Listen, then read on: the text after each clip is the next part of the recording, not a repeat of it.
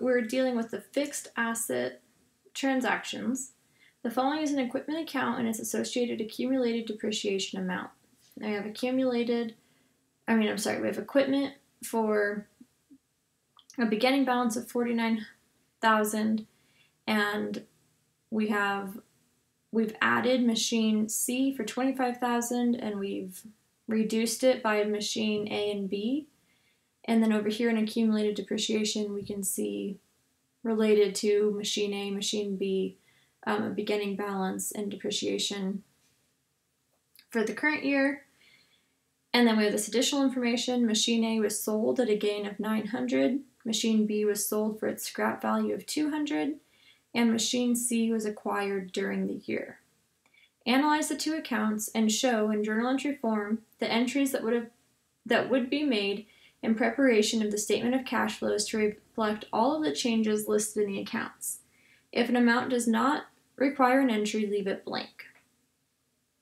So we're starting with machine A, and it's a little bit strange because we're going to have it split between this investing and operating activities, but this whole chunk is really just one journal entry. So I'm going to make these bold, I guess, so that they stand out from our accounts. And so in this investing activities, we're going to show the proceeds from the sale of machine A. We're going to show the accumulated, depreciation related to machine A. And we're also going to show the reduction of equipment being A. I'm not sure why this is bold and blue. Then, and let's indent that, for our net cash flows from the operating activities,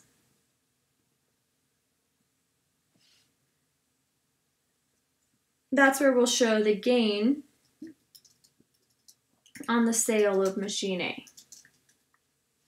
Let's indent that. And so now we have our accounts that are going to be associated with machine A, and we can fill in our debits and credits. So we know that equipment A had a balance or a worth of $8,100, or that's what it was originally purchased for, is what I should say, of $8,100. We were given that there was a gain of $900. We also know that accumulated depreciation was $6,300. And so that allows us to determine that the proceeds from the sale must have been $900 greater than the book value, which would be the difference between the $8,100 and the $6,300. And so we get proceeds of $2,700. Now for machine B, we have it broken down between our investing and operating. I'm going to make those bold again. So we'll start out with our proceeds from the sale of machine B. We'll also have accumulated depreciation for machine B. And this time it was sold for a scrap value of $200. And over here we can see that the book value is currently $600. So we know we're going to have a loss of $400. And so down here we can put loss on sale of machine B, and a credit to equipment for B as well.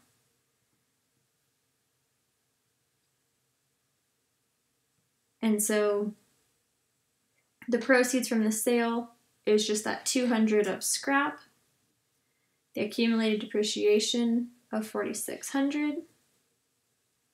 The loss on the sale we already calculated as $200 but we'll just do it again here to reconfirm those numbers. So our 5,200 minus 4,600 gives us a book value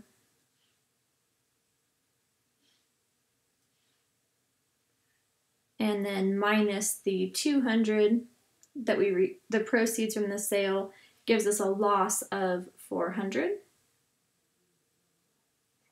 And I apologize, I put that in the wrong spot.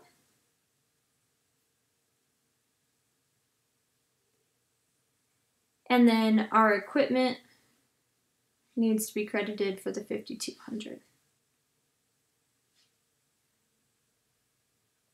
Then finally for machine C,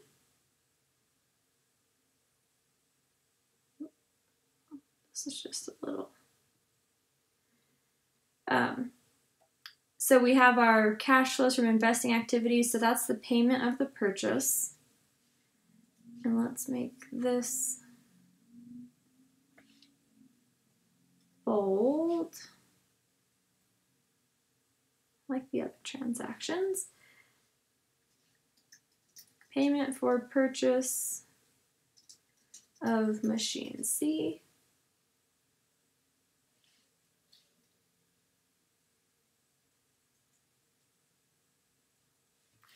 And that was 25,000. And then classified under the operating activities, we'll have the depreciation expense for the equipment C.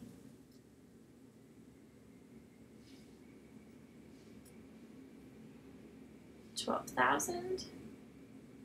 And then, oh, it made the C into copyright, but that's okay.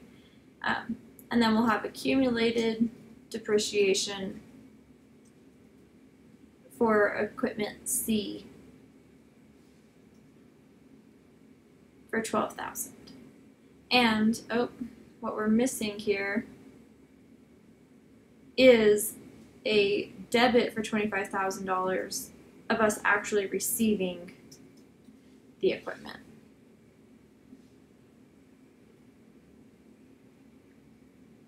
And so then we're back to balance because we have our $25,000 for the equipment showing the increase in equipment as well as the payment for the purchase, and then our $12,000 for the depreciation expense and the accumulated depreciation.